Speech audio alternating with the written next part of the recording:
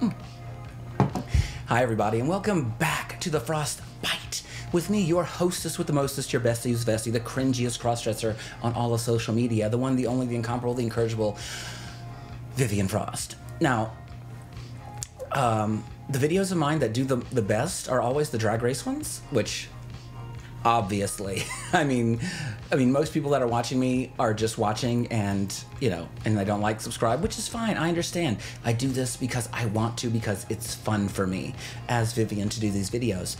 But the drag race ones are always fun to do. Drag race is always, I've been a transvestite / crossdresser since I was since Janet Jackson's Escapade video came on and made me want to be her so bad. And that's all I've ever wanted to be. But anyway, I digress. So I'm going chronologically through every Drag Race season, picking my 10 favorite looks from each season. And we are on one of my absolute favorite seasons of Drag Race. Not counting, in every season, not counting just domestic, which I did a top 10 of on the channel. So look for that video. If I was smart, I'd put it right here. There's nothing gonna be there because I'm gonna fucking forget. I just did 5 shots if you watched the previous video. Anyway, so Drag Race Thailand Season 2. Drag Race Thailand XOXO. First off, if you have not watched any international seasons, watch this season. It is so fucking good. It is so fucking just culturally different that it's exciting, it's fresh, it's beautiful, it's so cool. And, I'll never get over the end. It's just like, music! It's so great. I love Drag Race Thailand. It's so good. Season 2, again, Drag Race Thailand Season 2, one of the best of all of fucking Drag Racedom. So, 10th favorite outfit from the season. Now, this is not necessarily a look season, so to speak, but the styling, the cultural usage, the difference of everything. It has a unique look to it, and I love that about Drag Race Thailand. And most of the international seasons. Holland has the greatest wigs you've ever seen. France has the fashion, a unique fashion, so to speak. But they all have unique fashion, don't get me wrong. But starting with Bandit's white elephant look. There is no way to make an elephant sexier. Bottom line, and Bandit did it here with her white elephant look.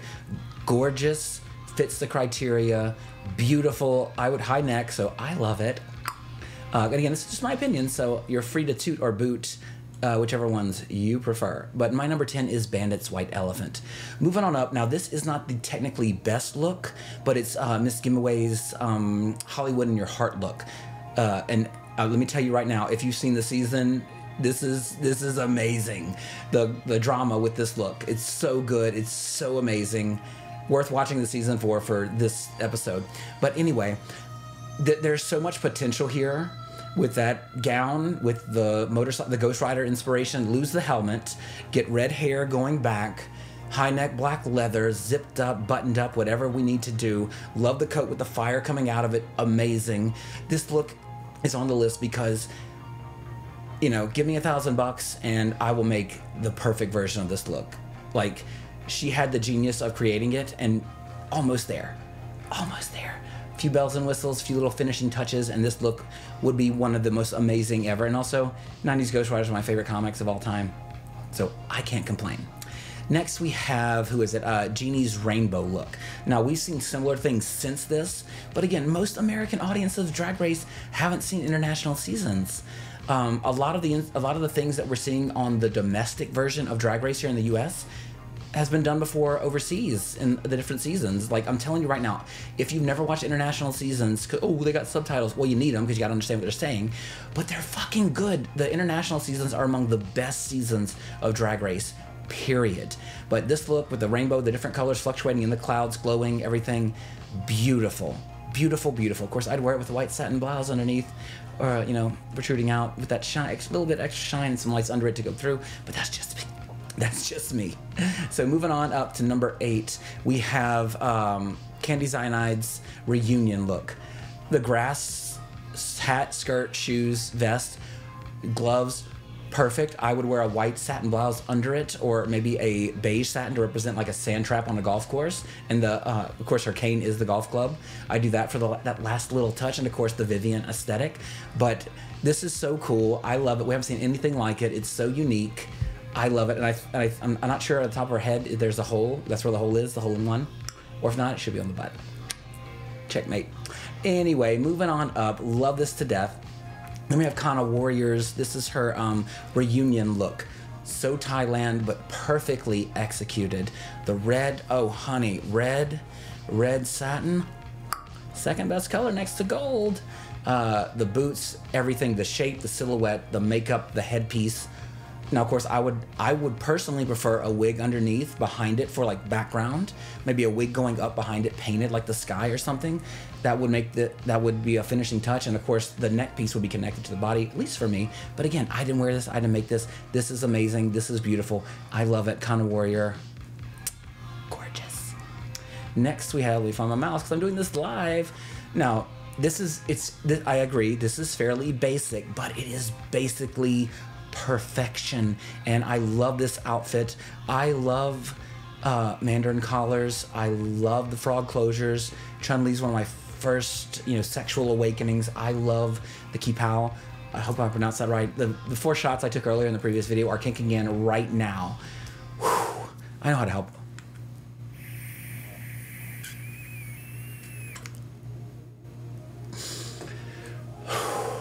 That'll take the edge off. Probably before the end of the video. Anyway, but Vanda Miss Joaquin's princess photo shoot, perfection. This is a woman. This is beauty incarnate in Thailandic culture. With the Asian brides typically wear red. To my knowledge, I believe that will be true in Thailand. I'm not 100% sure. I'm not claiming that I know everything. I'm just stating what I believe I know. But long red satin again. Mandarin collar, kipao style, owl dye style.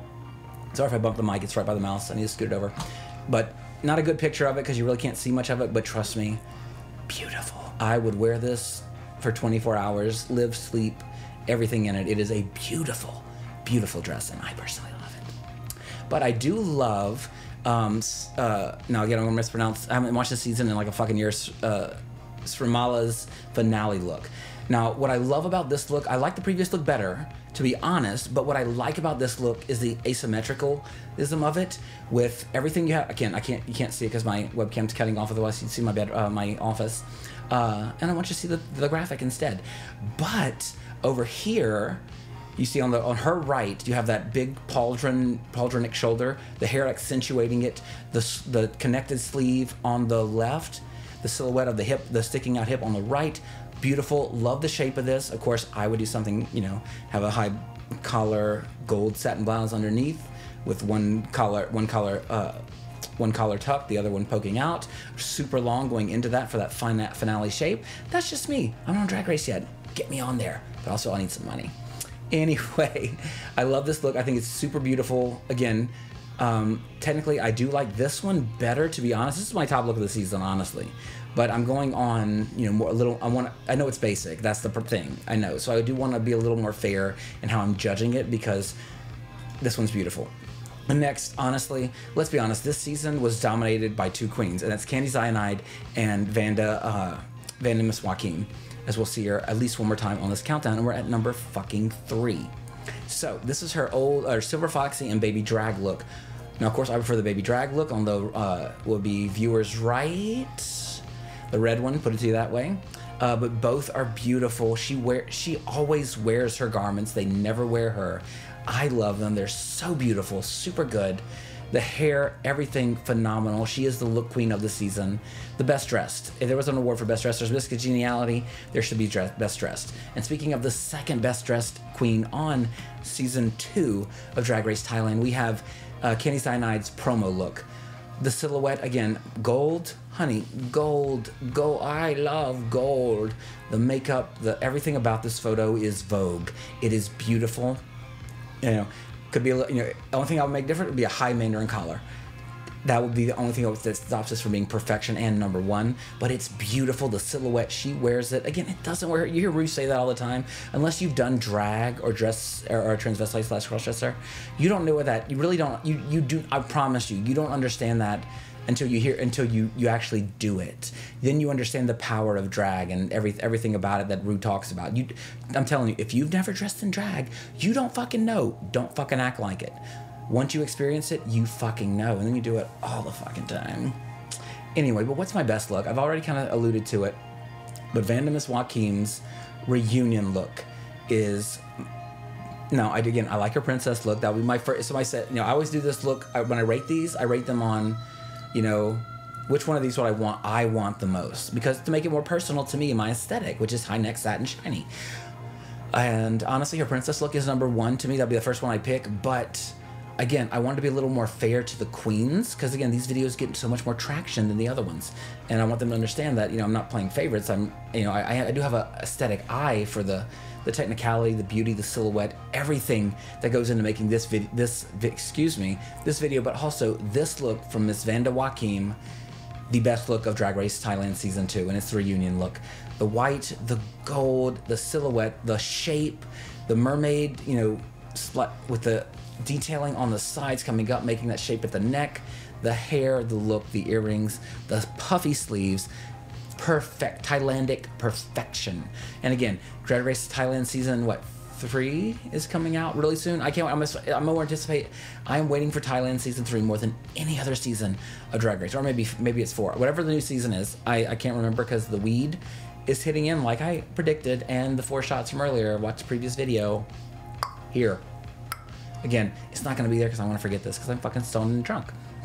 But anyway, so Miss Vanda Joaquim takes the number 1 spot on my list of the top 10 looks from Drag Race Thailand Season 2. Again, if you haven't watched Drag Race Thailand, any of the foreign seasons, Holland, Spain, and Thailand, amazing. And Australia Season 2. Australia Season 1 is one of the worst seasons of all time. Season 2 is fucking amazing. Absolutely. Watch the international seasons. They're the best. If I need to do a top 10 list of the 10 best international seasons, I mean, Drag Race Thailand could be number 1. I don't know. The drama, everything about it is so beautiful. Their stage is so fucking big. It's like the entire studio for their stage. It is so fucking big. It's so fucking amazing. I love Drag Race Thailand. And Season 2 in particular is amazing. Not discounting Season 1, but Season 2 brought the drama. Fucking amazing.